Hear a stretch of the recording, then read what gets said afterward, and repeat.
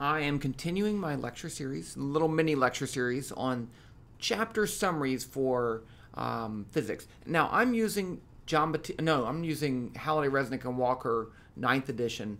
This is the calculus-based physics course. So the chapters will be a little bit different if you're using a different book, the same idea. So, and the playlist to all this is down below. And this is just a summary. It's not everything that you need to know. It's just the summary, the chapter summaries. I looked through chapter 6. This one's called Force and Motion 2. The last one was about essentially Newton's second law and some of the forces. And so this one, there's really not a lot of new stuff here. It's just practicing problems. So they start off with friction.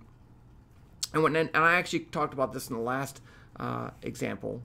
So if you have a box like that, and I push on it with some force, Fp, then there could be a backwards pushing friction force.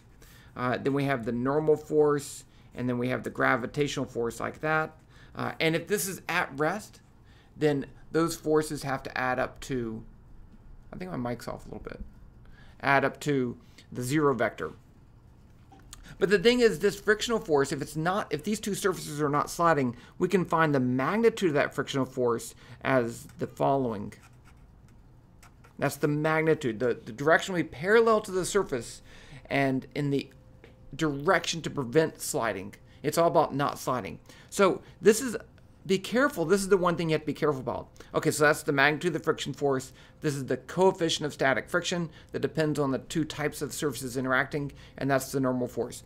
So if I push these two things harder together, then there will be a greater frictional force. If I change the type of material, it could be greater too. But just pushing on this can make a greater frictional force. You know, if this can't be, if you always use the maximum frictional force here, if it's not the maximum, you usually can't solve for things other than just that's the value of the friction force, because it's less than or equal to. Once you get it sliding, then we have a different, I'll call this FFK equals mu k times the normal force. So if the two surfaces are sliding relative to each other, then the frictional force is constant. And this is just a model, right? There are ways you can break this. It doesn't always work, but it works for everything probably that you'll do in this course. So there's a lot of great problems with friction. And like I said in my previous videos, I'm not solving problems here. I'm giving you chapter summaries. I have tons of practice problems, and if there's a question in there that you want me to go over, just put a comment down below and I'll try to get to it. But that's friction. The next thing is air drag, which is really a complicated force, but we can model it. So this book just says it like this: D equals 1/2 rho A C V squared. This gives you the magnitude of the drag force. The drag force is a force on an object moving through the air. I'm going to try to see if I draw this. So this is moving this way. And so then you have, so you can see the air coming over it like that, right? So if you put your hand out of a car window and the car is moving, you can feel force pushing on your hand. That is the drag force. It's the interaction between a moving object and a fluid. It didn't even have to be air. And this, again, is also a model. This is a model for, we call this low density air.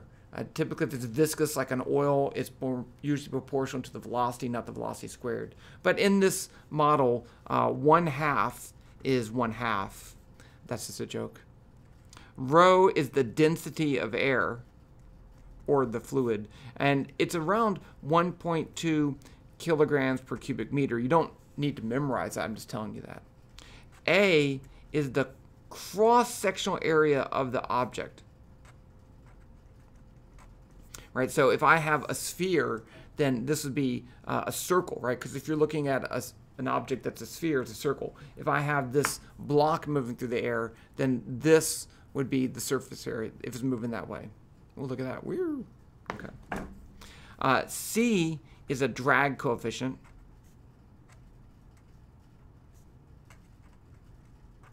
It's a unitless quantity that depends on the shape. And so you'd have to look this up. So I think like a sphere, C equals 0.47. I just know that because I've used that a whole bunch of times.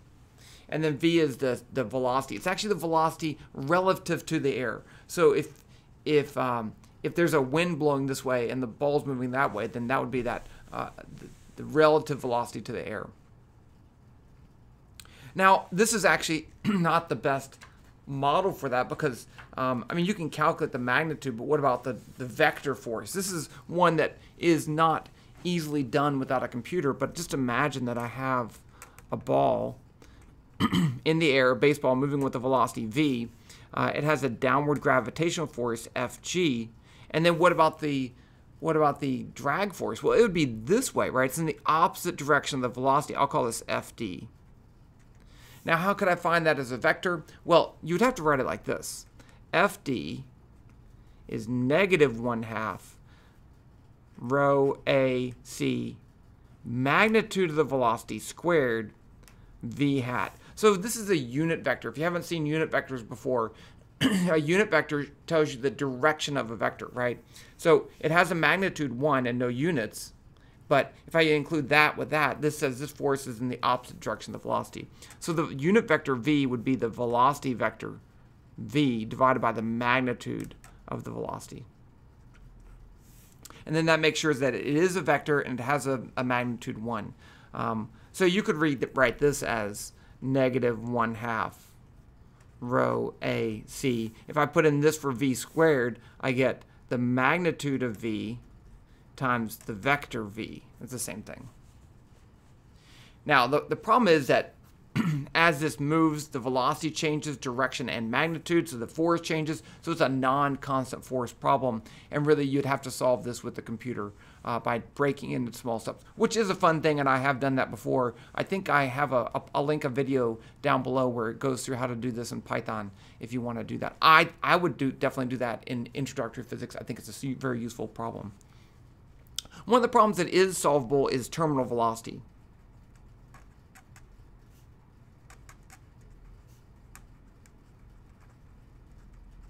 So suppose I have a ball and I drop it. I release it from rest. At that point, the velocity is 0 meters per second. That is a vector. So I only have the gravitational force on it, Fg. If I only have the gravitational force on it, then Fg equals ma equals mg. That's the gravitational force. So A is equal to g. In the y direction, that means it's going to accelerate down at negative 9.8 meters per second squared, but that means the velocity increases. So after a short time, we would have this, Fg, and then I'd have a drag force. So now I could write, let's just write this in the y direction, F net y is going to be Fd minus mg, because that's the y component of the gravitational force, and that's going to be ma. So now A is Fd minus mg over m. It's going to be less than 9.8. So it's going to accelerate down, but the acceleration magnitude is going to decrease. Eventually, it will get to the point like this. I'm running out of room, but I'm going to draw it anyway. I have my gravitational force. Eventually, the drag force will equal the gravitational force. And at that point, the acceleration will be 0. So F net y is going to be Fd minus mg equals 0. It's eventually going to stop at the point where this force is equal to that force and the net force is 0. So you can actually solve for terminal velocity. Let's put in our value for our expression for Fd. I have 1/2 rho a c v squared minus mg, and I want to solve for v, so I'm going to equal 0. So I get 1/2 rho a c v squared equals mg, and then I just have to divide by all that stuff and take the square root. We can do that in one fell swoop. It's going to be 2 mg over rho ac, and that's the velocity, that's the terminal velocity.